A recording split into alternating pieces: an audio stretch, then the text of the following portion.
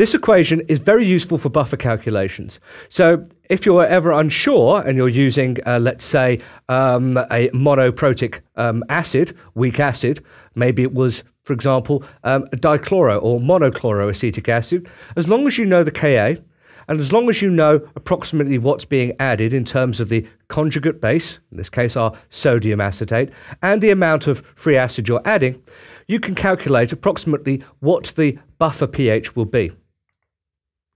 The biggest assumption is that the equilibrium concentrations are the same as the concentrations of the components which we mix to make the buffer. So in other words, they remain principally unchanged.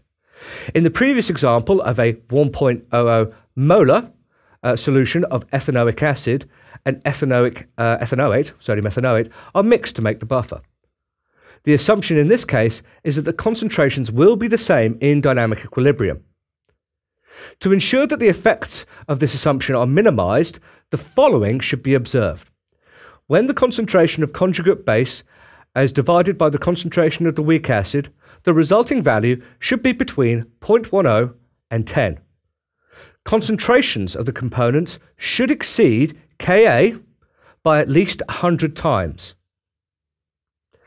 Buffers do not have a limitless ability to resist change in pH. Addition of sufficient acid or base will overcome the buffering capacity of a solution, and a change in pH will be observed.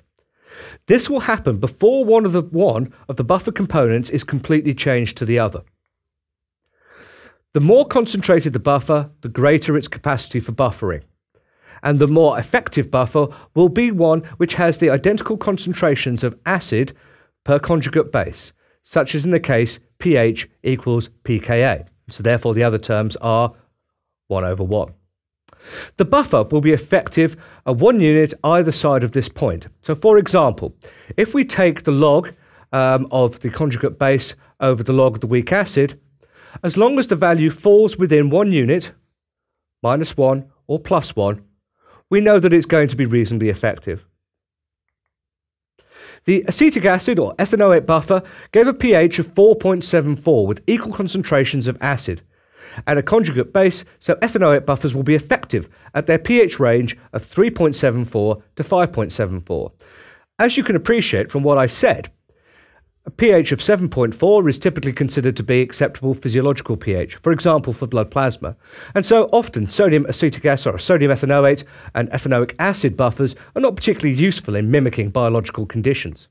Now, buffer recipes can be found in books to ensure sufficient capacity given solutions of varying pH. Obviously, what I just showed you there was to do with an acetic acid and sodium acetate buffer, which gives a relatively acidic pH buffer. And when you're looking at biological and medical applications, it's also important to consider the potential toxicity of the ingredients. That's one of the reasons for the use of Tris or Hepi's buffer, and also, if you require it, some of the higher pH buffers like borate. Thank you very much. You just completed your first video of the world's best medical exam preparation. Lecturio brings the knowledge of worldwide leading medical experts and teaching award winners to your PC, tablet, or smartphone. Prepare yourself and check your progress with thousands of quiz questions, customized to USMLE standards. And the very best, you can get in touch with our medical experts personally. Visit Lecturio.com now and continue with the most inspiring medical education around the globe, anytime, anywhere.